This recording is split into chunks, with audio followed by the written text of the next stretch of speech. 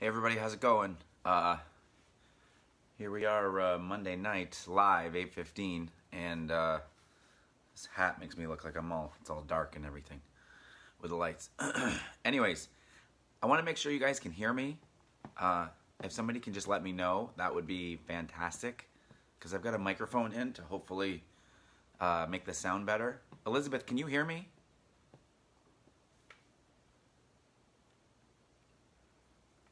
Yes, no, maybe so, not so sure. Yes, you can. No, you can't. You hear me? Awesome. Good. I was hoping you were going to say that. So,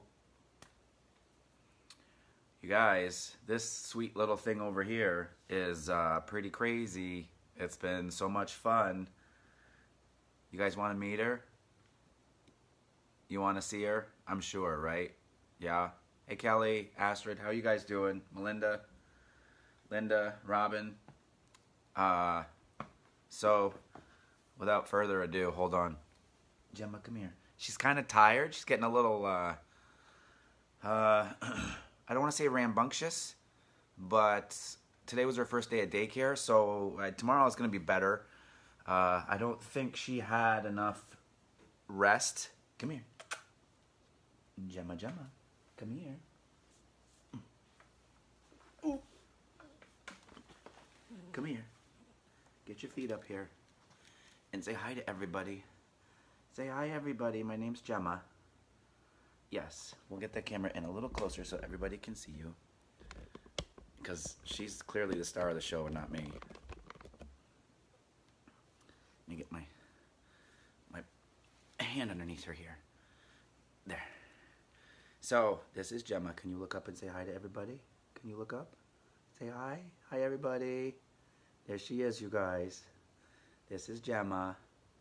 She is a sweetie. Even sitting here like this, she doesn't really struggle to get down or anything like that. But she is Millie. She's eight and a half. Like, she'll be 9 weeks on Wednesday. So, this is what I love about her, though, is that she can just sit here and just chill out. Lori, she eats a cup and a half a day of Signature, which is obviously a really good food. So, you know, high quality food. So we've just been just kind of hanging out here for a few minutes. But so she did have a little accident tonight, you guys. Full transparency. She was just kind of lying down a little bit. This is what I mean. She was kind of in between being perfectly comfortable and it looked like she was sniffing a little bit. So she got up, whimpered, and then like peed. Like I can't imagine anybody would have caught that at all with their puppy. So, but I've been tethering her in the house, and all she does is she's on a blanket or a towel, and that's it. So she's, let me get this back up a little bit more so you guys can see her. There. So she's on a blanket or a towel. So any accidents are pretty easy to clean up, and it's been pretty easy going so far. No accidents last night. And I bring that up a lot, you guys, because again, like I said, no trainer is immune to bladder and that kind of thing. It's just all a part of what's happening. So she's doing pretty well. You guys, socially at work today was amazing. I mean, it was pretty awesome. Andrea, for Maddie and Shiloh, this has been business as usual. I mean, it's like nothing different to them, you know, so it's like whatever. Socially, she is like, she's curious of other dogs, but then she just kind of goes to do her own thing. She doesn't retreat. I gotta get you comfy. I don't know how long she'll stay like this. We'll see.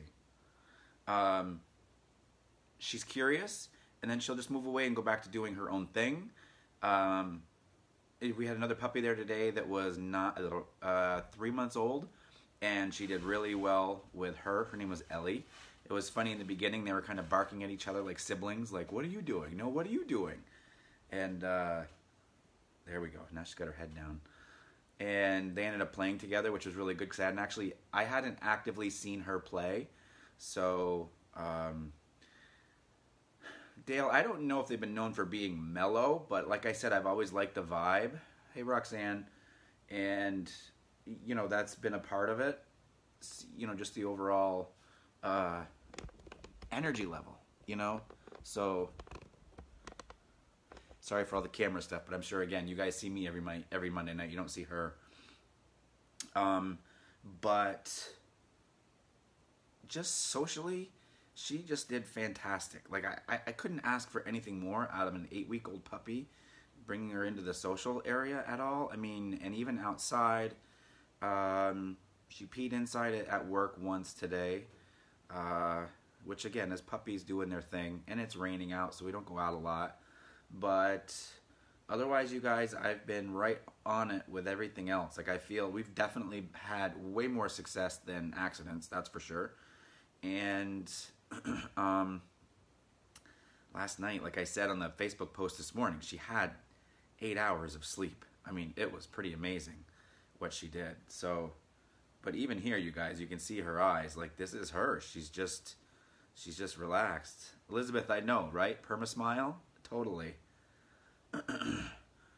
And you guys, so here's the thing too, as I'm petting her here, notice this is very like slow and methodical, right? This isn't like quick or anything like that.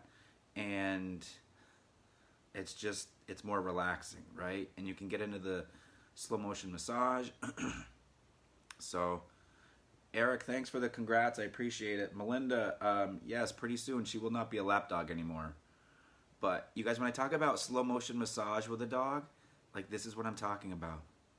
So even though my voice, I can sit here and rattle off and keep talking to you guys, it's all about the massage work, okay? One thing that she's been doing a lot of is trying to itch towards her collar because she hasn't ever obviously worn a collar. So we're going through that aspect of everything too. And sometimes I think it's a little distracting to her, so I took it off her for most of the day at daycare today so she can be her, which is what I really want. I don't want her to have to focus on, the collar all day. So, but anyways, otherwise, you guys, so at the end of the day, we vacuum up our floor in our social area, and with a big shop vac, it didn't even faze her at all. I mean, at all. No barking, excuse me, none of that. No coming over and snapping at it. So, she just did really well with it. You have to excuse me with my voice. There's like a scratch in my throat today, so.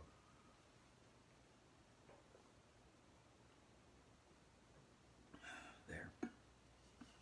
And you guys, anything and everything, if she wants to sniff it, let her sniff it, right? Like, it's all a part of her getting to know everything. It's all a part of it. So, I'm really, really happy with the whole experience for the first few days. She's just doing really, really well with everything. Again, you guys, I'm here to answer any questions. So, Mary, here we go. Mary, excitement levels. Her excitement levels right now are a little bit of playing. Actually heard her bark a few times when she was trying to feel out the other dog with their playing. And so I've got a crate set up in my office, and I gave her probably 3 to 4 hours of downtime today. Actually should have given her more. So I broke it up. I got to work around 8, and then she was out until about, I think, 9:30ish. And then I put her in her crate until about, I don't know, I would guess 11 or 11:30. And then back out for a while, and then back into the crate this afternoon for, it might have been a couple of hours. I woke her up both times, too, going to get her, being so asleep in the crate. And then this afternoon, I should have put her away. I knew it. I didn't follow my instincts then, that's where I tend to beat myself up over, is not following my instincts. Because she was lying down in social and sleeping in social. So she has that ability to regulate herself, and I probably should have just given her more time, more downtime there than anything, but I didn't, and that's why I feel like she's just a little more personality tonight than what I normally had seen. So Uh, Tomorrow I'll change it. I'll probably give her 3 downtimes throughout the day. But that's really, the gist of the excitement. I've got toys and Kongs for her to play with, everything. So Eric says, what strategy do you find to stop puppy biting and mouthing? Honestly, obviously I haven't gotten to that stage with her yet.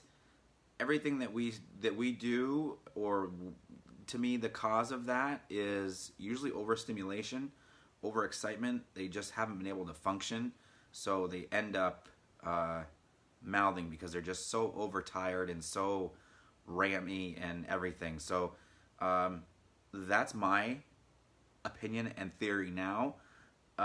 If she doesn't ever go through that phase, then I'll understand maybe that she's getting ample rest. If she's going through that phase and she's getting rest, then I'll deal with it the way that I need to. But right now she's doing, we haven't gotten into the mouthiness or anything like that. The other part of it too is that I don't play with her with my hand. She's got a little stuffy kind of thing and Kongs, and I'll usually give that a little life for her to play with. Like I'll move it around and kind of give it life and bounce it in front of her and stuff to make her go after that. I don't want to make her go after my hands at all. So I take away all that mouthing and that kind of thing. I don't even want to create it, So Cindy, counting sleep time, how many hours a day does she need to have downtime?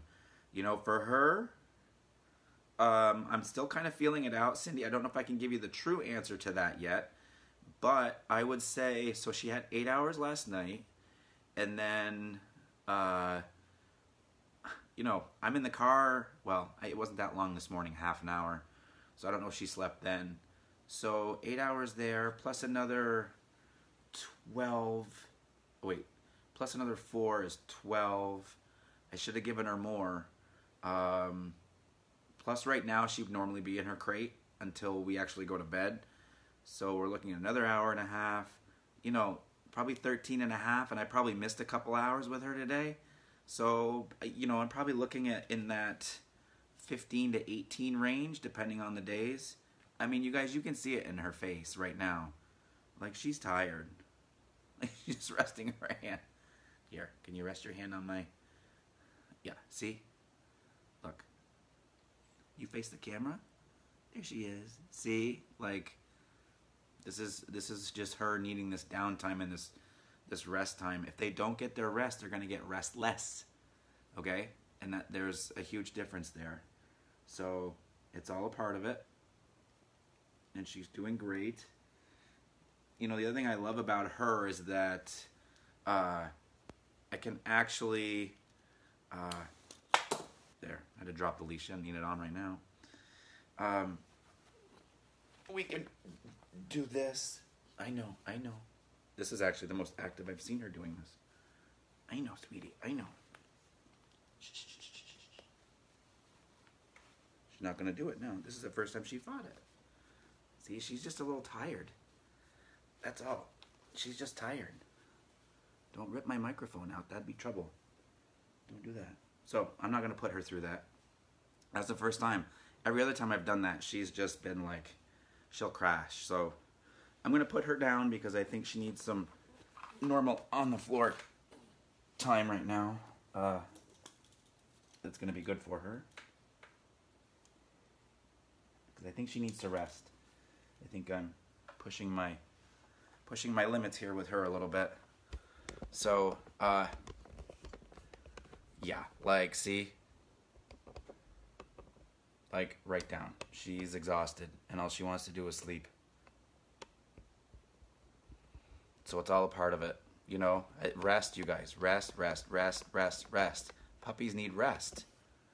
You can't replace that with puppies. There's no replacing it.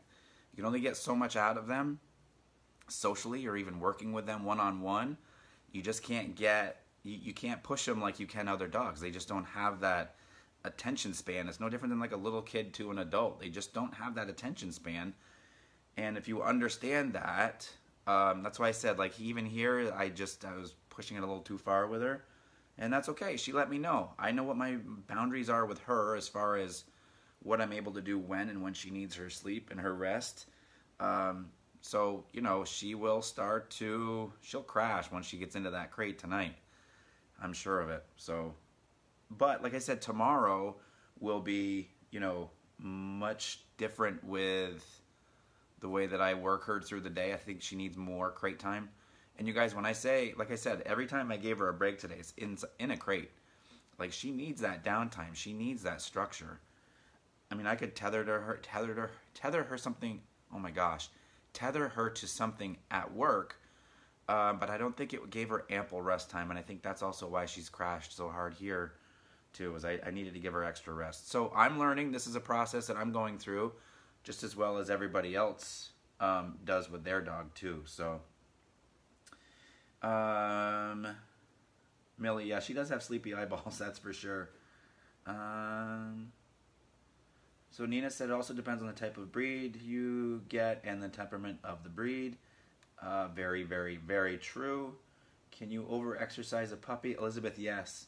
Like if I took her out and just started to go for a walk or just tried to play with her or whatever, I may not get far. If I want to try to teach her recall or anything like that, I may not get far with her.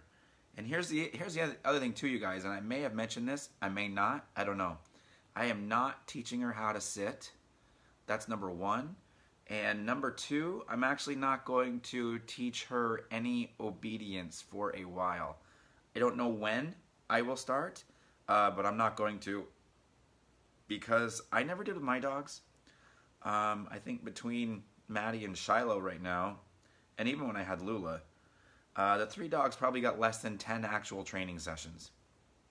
So, in their whole life. Otherwise, it was all social or walks, and that was it. So, I want to live this. I want to enjoy this. I want to see her as a puppy. I don't want to create a machine by any means, which nobody wants a machine out of their dog. We want a nice personality with our dogs, and we don't want to take that away. That's why we get a dog. But I want to look at this from a learning perspective. I don't want to look at this from an obedience way. And you guys, please understand, I have nothing against obedience. We teach it at work. We teach a ton of stuff. So don't think that I'm trying to take away from that. What I want to do is create a dog with social skills, with people, and with dogs. A lot of times, once you have that down, a lot of other issues just don't appear. And if I can give her proper downtime and proper rest and structure, then I think we'll be in good shape. But it's all a part of that aspect of, the boundaries and the structure that you create. Now you'll see she hasn't moved at all, right? Nothing. Ever since I put her down. So you see what I mean? She's that tired that she's not going to do anything or go anywhere. So, okay, I think I missed a couple of questions. No, Elizabeth. What do you do when she barks and cries at 3 in the morning?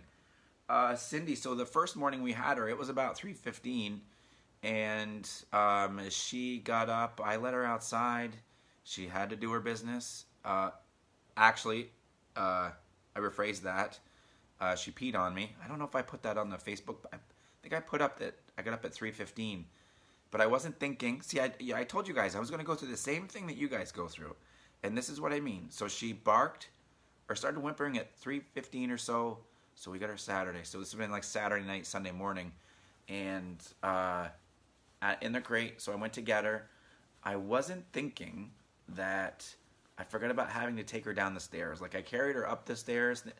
Like, okay, I'm going to go upstairs, put her on the floor, get her into her crate, whatever. Got her out of her crate and thinking, okay, I haven't taught her how to go downstairs yet. So not knowing what else to do, because I'm sure she had to go to the bathroom, I picked her up and pressed her on a full bladder, and it cut loose, and she peed on me.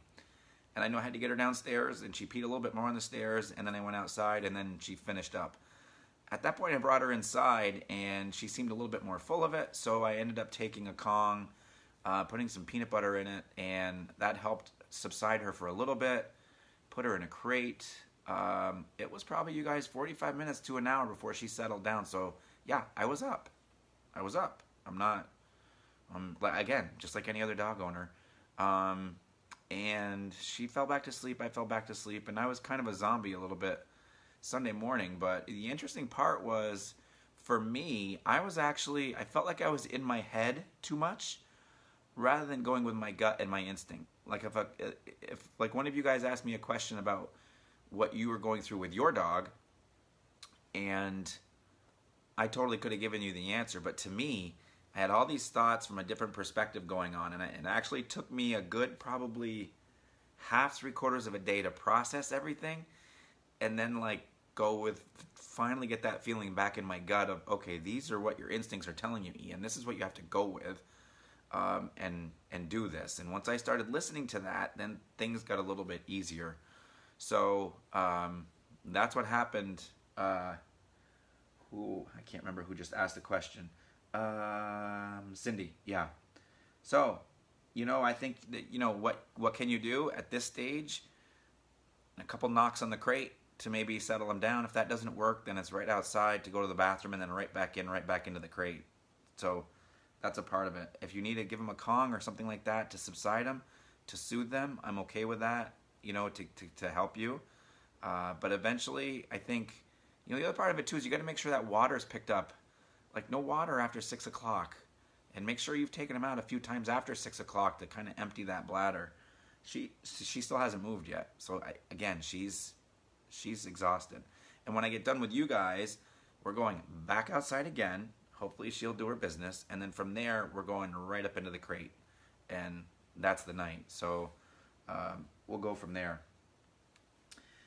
Andrew, I've noticed even with Denali, who's almost 2 years old, he behaves better when he has his crate time throughout the day. Yes, they need that downtime, that quiet. They need time to process. Absolutely. How old when they don't need that crate time anymore? Honestly, I would give it to them their whole lives. We're in my basement down here, and I think eventually I'm going to take some kennels from work and put them down here, so when we're gone, they can go into there, and she can still have, maybe not that crate time, but a kennel time or something like that, to where she can just kind of have her own place and everything. And you guys, I'm actually the same way. I need my time to myself, like no work, no dogs, no family, no nothing. And sometimes that's my time to process. And if it's in my office without any dogs in there, like even my own, then that's it. But I need that time to kind of decompress, process that time to yourself, and get through everything there. Amy, my 5-month-old pup starts some obedience June 10th. We have been socializing for about 2 months, so I hope the timing will be right. That's great, Amy. Absolutely. Jennifer, my puppy was very sick when we got him and fought for his life for a few weeks. He missed that ideal socializing stage. Is it too late to socialize him? He loves humans but is terrified of other animals. No, it's not too late. It may take longer, but it's not too late. We get that question all the time. Can my 10-year-old socialize? Yeah. But it might take longer. Because, not knowing what that 10-year-old is like, if he's vicious, it's going to take way longer. If he's a really good dog, it may not take as long. So it really depends on the dogs and the experience the dog has gone through,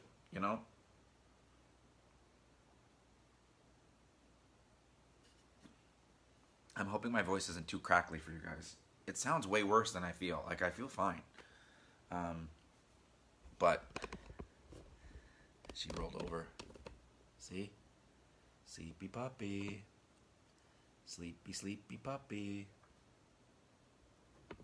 Out cold. So again, tomorrow she's going to get more downtime with everything. And, yeah, that's I can't stress that enough. It's all in the downtime. And I learned that today too, right? I've never had an 8-week-old puppy that I've watched for 24-hour span.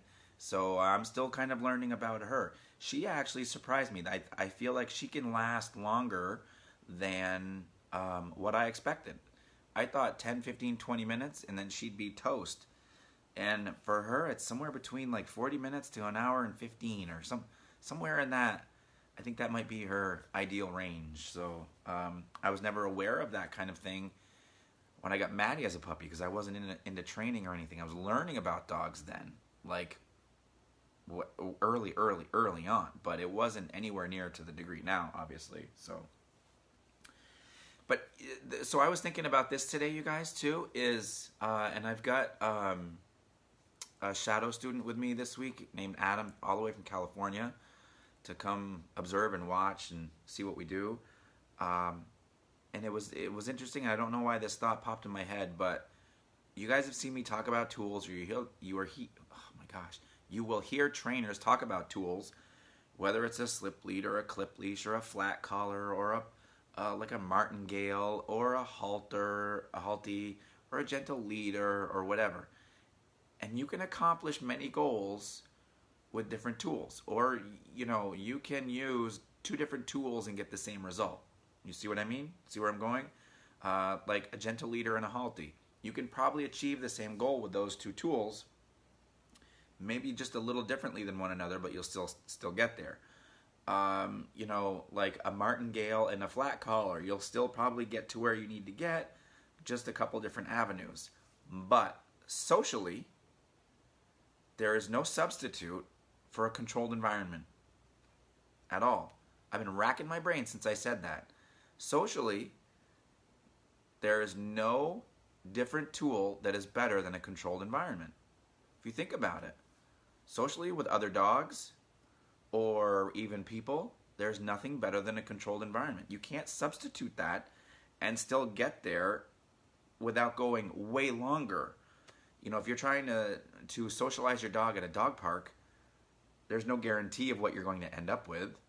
Or, you may get social with other people, or people coming over your house, your dog may be social. But if you're working on a dog trying to get social skills, again, controlled environment is your place to be there. Otherwise, there's no other way.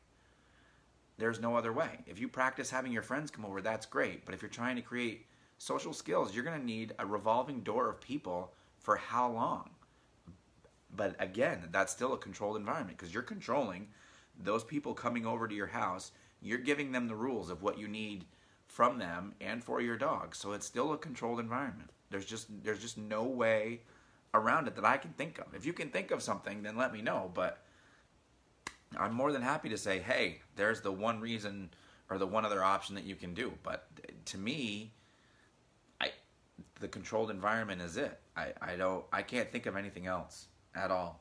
So, but it's been interesting how that works. Tool-wise, something physically that you can put in your hand, you can get the dog to do the same thing with two different tools. A long leash, 15-foot leash, or a 4-foot leash. You can accomplish the same thing. That's what I mean. But a controlled environment for social skills, there's no substitution. There isn't at all. So, anyways, that's my spiel for tonight, you guys. I know she's the star of the show tonight. I'm certainly not. She's still out. Out like a light. Zonked. So, which is good. Maybe I get some sleep tonight too. Astrid, we socialize Rex all the time at stores where dogs are allowed. School games, yes, but those stores are not controlled environments. You don't know what dogs are coming in there. You don't know what person is coming around the corner, if they're good with dogs or if they're not good with dogs. So that's great that you do that, Astrid, but it's certainly not a controlled environment in my estimation at all, because you don't know those other stores. And we've even seen dogs in grocery stores, okay? We don't need to get started on that. But anyways, you guys, I just put up a post on YouTube, okay? And I am not taking any credit for this. I'm taking like 0% credit. George Cockrell, which I think you've probably heard me say his name a number of times, gave me this advice to do as soon as I get Jemma, was to go out in a yard or a field. He said a field, which I don't really have a random field to try it in. So I did it in our yard at work, which is about a half an acre fenced in. And he said, carry her in, put her down, we'll walk away. No words, no nothing.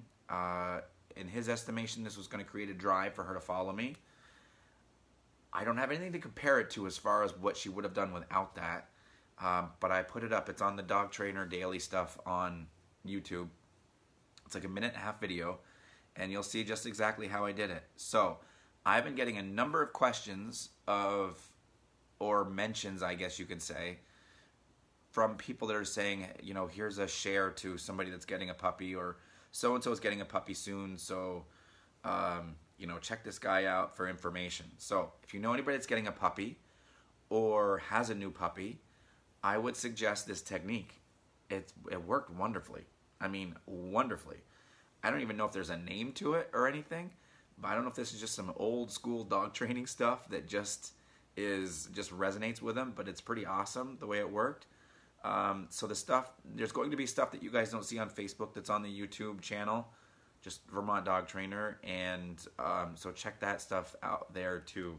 So I do a good mix of both, that's for sure. So, but that was pretty cool stuff, that's for sure. So these two are going to, she's going to her crate, I'm going to my bed. I'm going to let her out one more time, and we're going to call it a night. So I hope you guys enjoy this, kind of seeing her progress here. I think it's pretty cool stuff. As I've said before, there's tons of information that I'm learning that I'm more than happy to pass on to you guys. And, you know, I think this is fun. We're all kind of learning and watching her grow and seeing these patterns emerge and seeing where she's at and all that kind of stuff. And it's so cool also for me to share this with you too, you guys.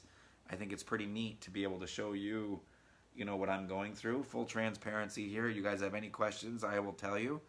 You know, whatever you want to know, I'm more than happy to tell you. So, anyways, lovely to see her. She'll sleep well tonight. Millie, I think so. I may have to, I gotta wake her up to go back outside. But it's good. That's the other thing. Make sure when you wake a dog up, or once they get up from their downtime, right outside. Both times today I got her out of the crate. We went outside at work, and she peed. So, again, also teaching her where to go, and also knowing when she wants to go. So, all a part of it. But anyways, you guys, she might become a regular here on Monday nights. Who knows? I'm sure you guys want to see her, so she'll probably hang around for a while. But she's fun. You guys have a great night. Thanks for jumping on here with me tonight. I love that you guys do this, and you guys are so interactive with this too, which is awesome. If you guys weren't talking, I probably wouldn't do this, so I appreciate it. And again, if you guys know anybody that's going through a puppy, share this stuff, because I'm an open book here. I am more than happy to share this stuff, to help out with anybody that's got a puppy. Spring, summertime is an awesome time to get a puppy, so you can do stuff with them. So it's a lot of fun. So, and you guys know me. I'm not going to ask you to buy anything of mine. I'm not trying to sell you anything unless you need training. But the one thing I ask, or maybe two, I might get greedy tonight, you guys. The one thing I can ask is just share my Facebook page with other dog owners. That's number one, because I really enjoy educating and teaching and just making people more aware.